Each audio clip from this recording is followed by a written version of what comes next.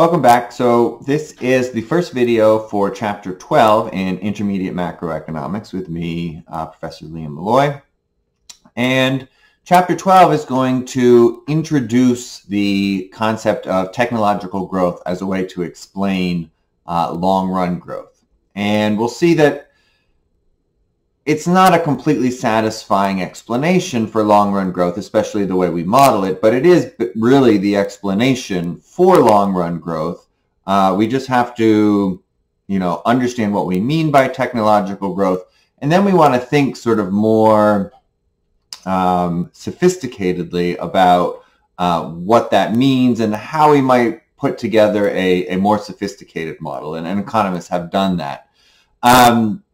So what we saw in Chapter 11 was that capital is extremely important for the level of economic output, right? We need more capital per worker to produce more. But there is a golden rule level of capital where if we have more capital per worker, we actually reduce consumption because we have to invest so much in order to increase our capital. So increasing capital is not actually the way to long-run growth. So we want to think about that and think about what we mean by technological progress and how that relates to economic growth. So how do we model technological progress? So by technological progress in economics, what we mean is anything that allows us to produce more with fewer inputs. And so our major inputs are capital and technology. And so there are a couple ways to think about how we might model this improvement in technological progress. The way we're going to do it is we're going to create a variable A, which will be the state of technology, and we'll say that it augments labor, right? And so it makes labor more productive. We could have one in front of labor and one in front of capital, or we could take A and put it in front of the production function, which is also done. They're all similar with somewhat different interpretations, but they're all sort of also, deus ex machina solutions where we're kind of just saying, oh, this is technology that grows. We're just going to stick it in the production function, and that's going to be growth. So not super satisfying. So we're going to put it in front of labor. So our production function now is a function of capital and AN, which we're going to call effective labor. And the nice thing about this model is that basically we can take the model from Chapter 11, make a few changes here in Chapter 12, and get the same results, but that will have growth in output per worker, even if we don't have growth in output per effective worker. So let's look at our production function now. So we still have constant returns to scale. And so if we increase capital and effective labor by the same amount X, then output will increase by X. And so if X equals 1 over AN, then we can write our output per effective worker as some function of capital per effective worker, right? So this is very similar to what we had in Chapter 11, except instead of y over n and k over n, now we have y over an and k over an. So you can almost see like what's going to happen here, right, is we're going to assume some growth rate in A, and therefore output per worker will grow by that amount, and capital per worker will grow by that amount. But capital per effective worker and output per effective worker will be constant in the steady state.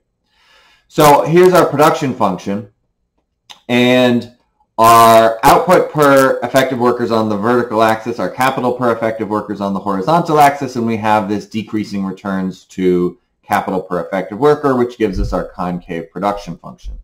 Now, we are not going to have increases in while we have sort of increases in technology, that's not going to shift our production function now the way it did before, because we already have technology in the production function, right, as A. So, all right, so let's think about how we add to capital and how we invest. And so remember that investment equals savings. And as long as we assume that public savings is zero, so taxes is equal to government spending, then savings is equal to the savings rate, little s, times y. And so investment per effective worker is now equal to the savings rate, little s, times output, which is the function of capital over effective worker.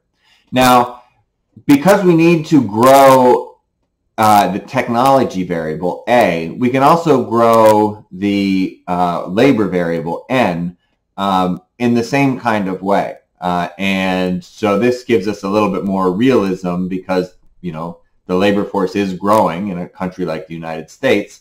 And of course, if it was shrinking, we could put a negative number in there.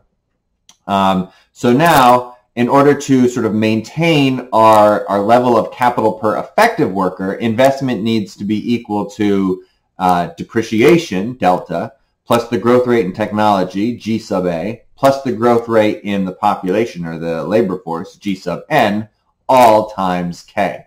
So before, we just had it equal to delta K, right? Because that was the only thing that was reducing capital. But now what's reducing capital per effective worker is not only depreciation, delta, it's also the growth rate in technology and the growth rate in the labor force. So we have to account for all three of them when we're thinking about our steady state.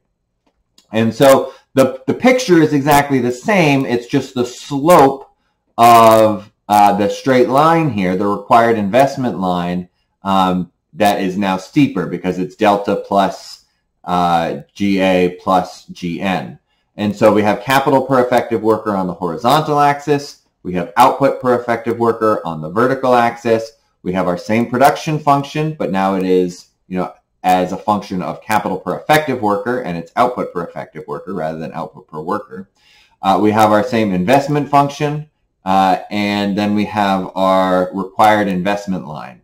And so if we're to the left of the place where our investment curve meets our required investment line, then that's going to increase our output per effective worker until we get to the equilibrium.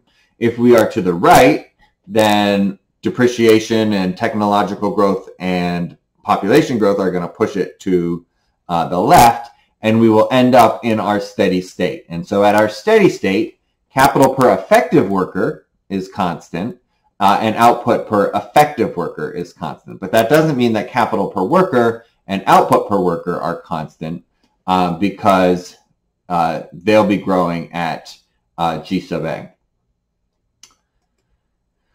So if we think about growth in the steady state, right, we've just taken our model in chapter 11 where we had no growth in the steady state, and we've added some technological piece, and we said, okay, well, we have the same type of model, so capital per effective worker is constant and output per effective worker is constant at the steady state, but the effective worker is not a real worker, right? Effective workers don't eat, real workers eat, and so output per worker grows at the rate of technological progress, which is G sub A. Now, okay, this does maybe sort of match the data, right, where we do kind of grow at a fairly steady pace in the long run, although it does change a bit, decade by decade. But we haven't explained anything, right? Because obviously the real question is, well, where does growth in technological progress come from? And we'll talk about that a little bit later in the chapter and in the semester.